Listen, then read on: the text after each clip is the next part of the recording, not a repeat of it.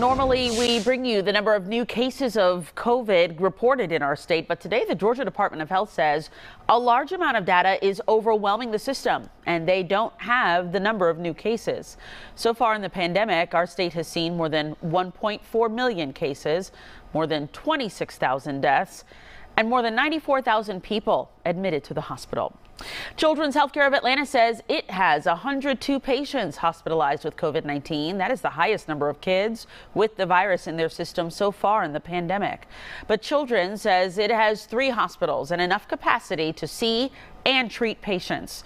The surge in infections has also impacted schools, as the Fox Medical Team's Beth Galvin explains. The research studies so far show that the Omicron variant causes less severe disease than the Delta variant, but it's also much more contagious.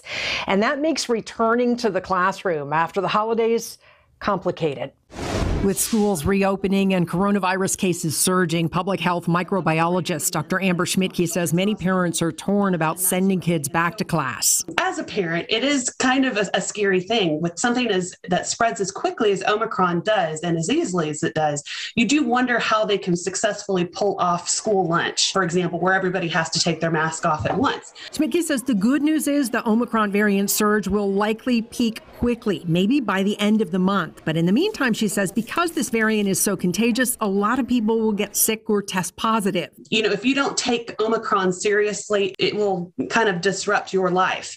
And so I think that it's in schools' best interest to have as much control in that disruption as they can. And you get that control from limiting the spread as much as possible. And with the metro Atlanta area seeing intense virus transmission right now, Schmidtke says it makes sense for school districts like Atlanta, DeKalb, Fulton, Clayton, and Rockdale counties to pivot to remote learning, at least until next week. To really just sort of let that disease transmission that probably happened over the Christmas holidays and late winter holidays to kind of calm down before bringing people back into the building. It also gives them time to strategize and to come up with, contingency plans. And Schmidtke says now is a good time for families to upgrade their masks from cloth masks to more protective KN95 or N95 masks.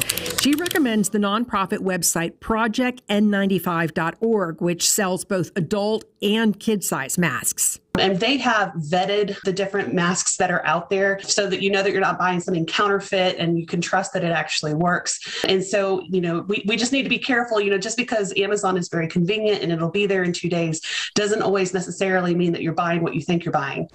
And in addition to authorizing booster shots for teenagers 12 to 15, the FDA has also cleared the way for a third shot for children who are 5 to 11 who are immunocompromised.